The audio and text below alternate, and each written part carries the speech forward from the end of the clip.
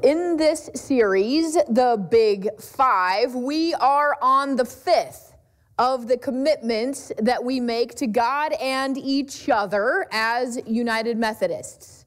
We've looked at prayers, presence, you can join me if you want, prayers, presence, gifts, service, and today is witness. Prior to, I think it was 2008, the series would have been over. There was only a big four, which isn't quite the same. In 2008, the General Conference of the United Methodist Church added witness. Our baptism vows include, will you accept the freedom and power God gives to resist evil, injustice, and oppression in whatever forms they present themselves? And we say, I will. The whole congregation affirms at a baptism or receiving a new member that we will proclaim the good news and live according to the example of Christ. So what do these lofty affirmations look like on the ground? When we live these out, that is witness. Demonstrating who we believe God is. One who calls and empowers us to resist evil, injustice, and oppression.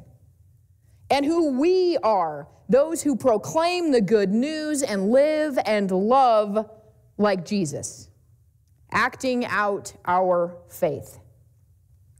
In the scripture Mike read for us, the lectionary passage, the gospel reading for today, the first moment of witness for Bartimaeus is that he's not shy to admit he needs Jesus. He believes Jesus can help him, and his life will be more meaningful and complete with the touch and presence of Jesus. He shouts for Jesus on the street.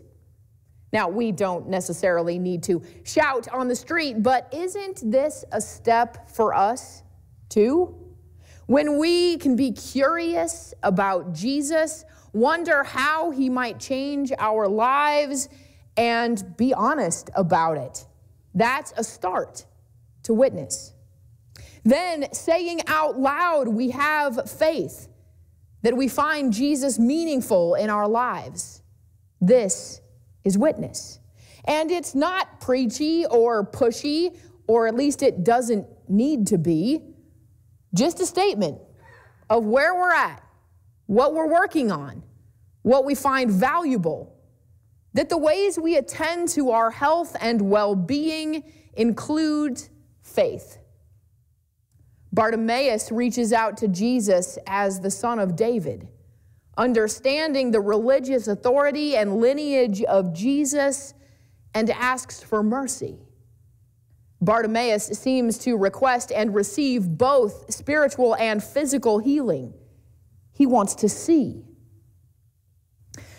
By the way, there are different ways of talking about faith or Jesus or a faith community that will resonate with different people and generations. I wonder if a way of connecting with what my generation cares about and wants to be mindful of is to use language of health and well-being. We're middle-aged. We're figuring out we need to attend to our holistic health and help our growing children do the same. That's one legitimate way of looking at and talking about what we do as a faith community. Invest in spiritual well-being and reach out to the community with the love and grace of Christ. I wonder if it's time to revisit the ways we talk about our vision and our mission for a new generation. Stay tuned. Back to Bartimaeus. Bartimaeus encounters Jesus and his life is changed. and he will forever be a living witness to who Jesus is and what Jesus does. And he makes sure his life, his sight, is witness directly tied to Jesus. He follows him, quite literally. And witness for us is analogous. How are we as individuals in relationship with Jesus? How might society be different if we, with the freedom and power of God, resisted evil, injustice, and oppression? What would life look like? What do we look like as people connected to Jesus and each other in a life and community of faith?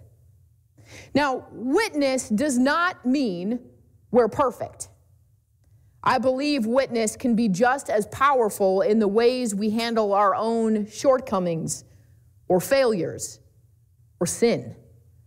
When we wrong somebody, when we make a choice that is not good for us or is harmful to others or the environment, when we fail to do the good God sets before us, then what? There are Christian resources, including confession, owning what we've done before God and as appropriate before others, not making excuses or blaming something or someone else, but admitting we messed up. And repentance, expressing remorse and taking steps to make right what was wrong by the grace of God. We trust God can change us and help us to do better going forward, and we commit to living like it. Christian witness is acting practically for justice and equity for all God's people and creation, using the gift of our lives to be part of God's grace and peace. Again, lofty, inspiring, but ideal. It's really just about attending to our own growth and health, taking care of ourselves in body, mind, and spirit, caring for others and for the earth, doing what we can directly with those close to us and perhaps indirectly for many. For instance, with the ways we buy and use products, the kind of policies and candidates we support, with our generosity to our United Methodist Connectional Giving and other good, responsible causes. And it's being honest and making a change when we get it wrong, when we hurt those around us, when we neglect our relationship with God. If you remember the scripture readings over the last few weeks in this series, we've seen those we might have thought we would trust or want to be like. But they fail to know what the kingdom of God is really like. Do you remember? The apostles in our week on presents told the children to go away. The rich young man knew something was wrong and that he needed Jesus, but when Jesus invited him to freedom and generosity, he was unable to embrace it. Then last week, James and John, friends and disciples of Jesus, totally didn't get it, asking to be on Jesus' right and left in glory. And Jesus had to explain that being with Jesus means giving away your life in service to others. Then we come to today. We've had the apostles and a rich guy. He's got something right? The friends of Jesus, they're not showing us by positive example witness. Today's unlikely candidate is the blind guy on the side of the road, shouting uncomfortably. And finally, someone gets it, shows us how to embrace discipleship and witness. As an aside, maybe another witness is not to do what the crowd does to Bartimaeus when he cries out for mercy. They shush him. Perhaps a better witness would be to choose solidarity with the one that is suffering, that is seeking help and justice, and help him in that pursuit of mercy, in community, and in faith. So sometimes those we think will show us how to be, how to live, end up teaching us by the ways they get it wrong. And that's good too. The saints are bound to give us a mixed witness. What they get right, and we do well to emulate, and what they get wrong, what we can learn from and do better. I, for one, am grateful for both, and grateful for those who've gone before and that they've shown us how to live a life of faithfulness even when they sometimes get it wrong. And sometimes those we may assume have little to teach us end up being powerful witnesses. Not just Bartimaeus, but someone young who we think doesn't have much wisdom or experience, yet surprises us. Or someone old we think is out of touch and can't possibly understand, ends up connecting with us and helping us through. Even someone who's not part of a faith community or practices a different faith can teach us and invigorate our own faith.